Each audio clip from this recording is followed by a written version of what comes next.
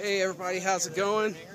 It's Saturday, got a couple hours off, and I am in Bethalto, Illinois today, checking out an air show. Let's check it out. Airplanes. Pretty sweet, huh? Freaking rights. So me and one of my club mates rode our bikes over, and we're gonna check out some airplanes. Oh man, I'm so excited. I love airplanes, I love them.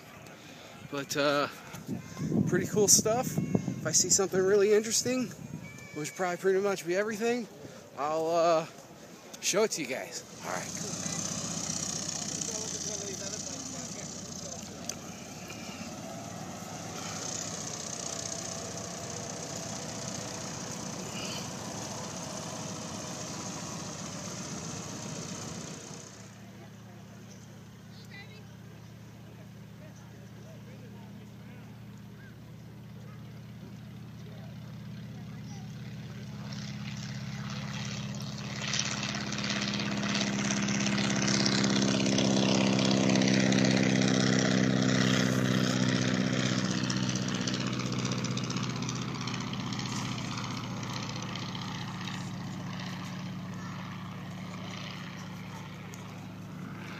Pretty cool.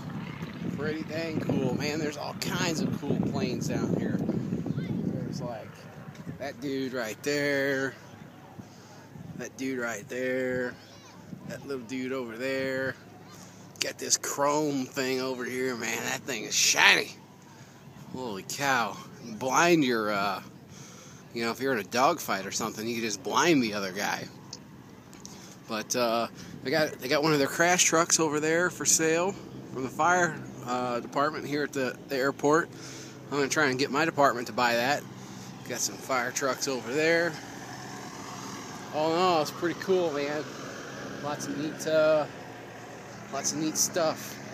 When I was a kid, I was like totally into airplanes, like big time.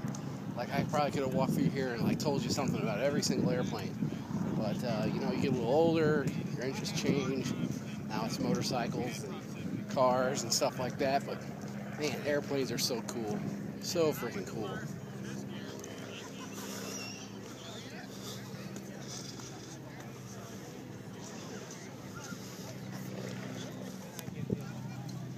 Clear, prop. Clear.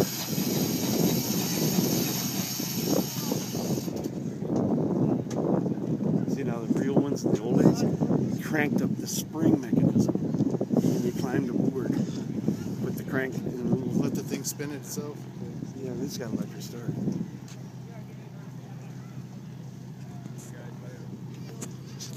Clear, prop. Clear.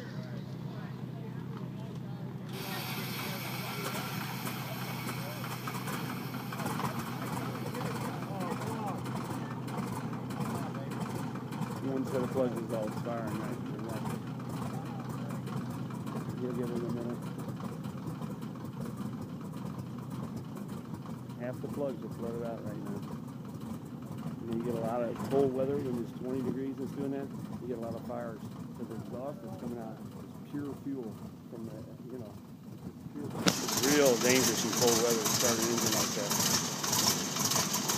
He's waiting until it clears.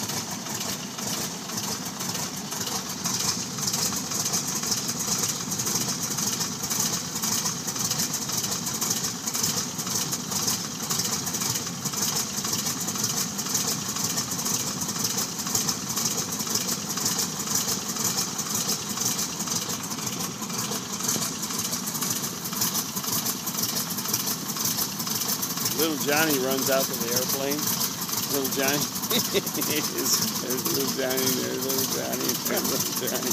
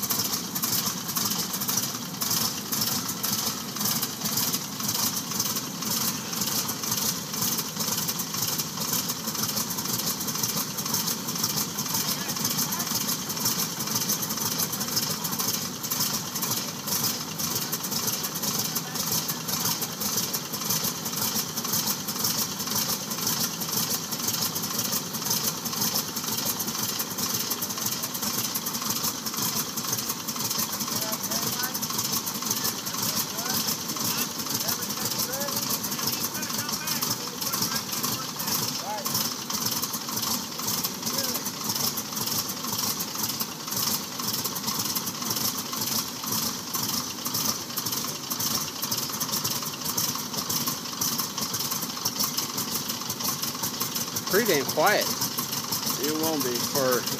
There's no mufflers. Is on. that idle? There's yeah, and he's running on half the magneto.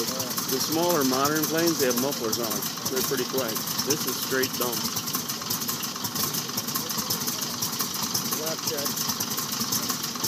He's talking on the radio. He's getting radio clearance, taxi clearance. There you go. He's cleared it now.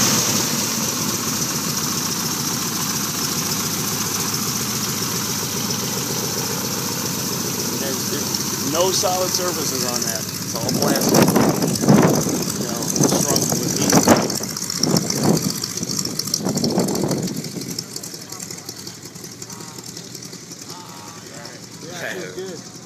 That's awesome. Yeah. I used to have 8 or 9 of those. Yeah, I kept one at every airport. So here was the cockpit of one of the airplanes. Thought it was pretty cool.